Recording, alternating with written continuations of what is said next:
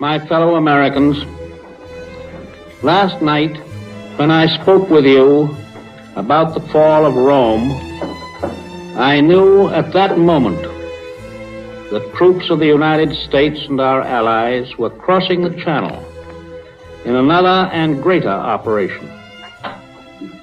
It has come to pass with success thus far. And so, in this poignant hour, I ask you to join with me in prayer. Almighty God, our sons, pride of our nation, this day have set upon a mighty endeavor, a struggle to preserve our republic, our religion, and our civilization, and to set free a suffering humanity. Lead them straight and true. Give strength to their arms, stoutness to their hearts, steadfastness in their faith. They will need thy blessings. Their road will be long and hard. For the enemy is strong. He may hurl back our forces. Success may not come with rushing speed, but we shall return again and again. And we know that by thy grace and by the righteousness of our cause, our sons will triumph. They will be sore tried by night and by day, without rest, until the victory is won. The darkness will be rent by noise and flame. Men's souls will be shaken with the violences of war. For these men are lately drawn from the ways of peace. They fight not for the lust of conquest. They fight to end conquest. They fight to liberate. They fight to let justice arise and tolerance and goodwill among all thy people.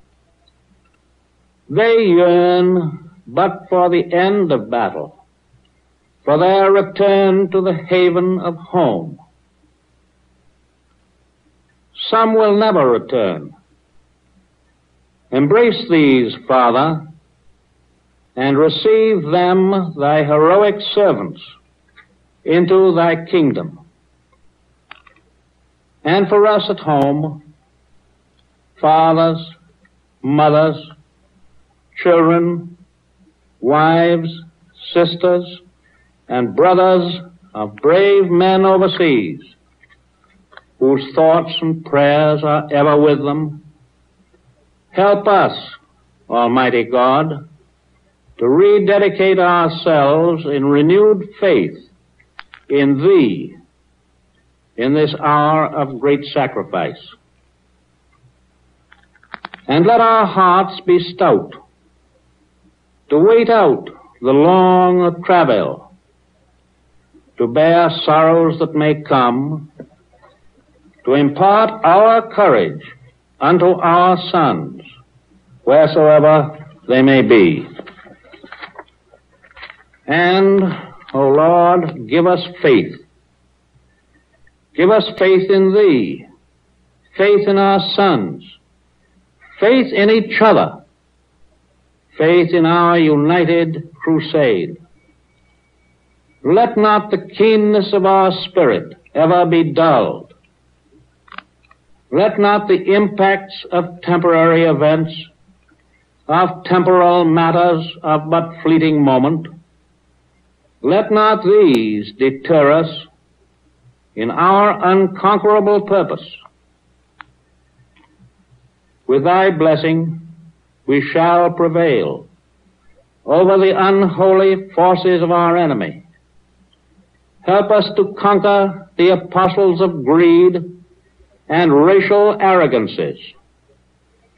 Lead us to the saving of our country, and with our sister nations into a world unity that will spell a sure peace, a peace invulnerable to the schemings of unworthy men, and a peace that will let all men live in freedom, reaping the just rewards of their honest toil.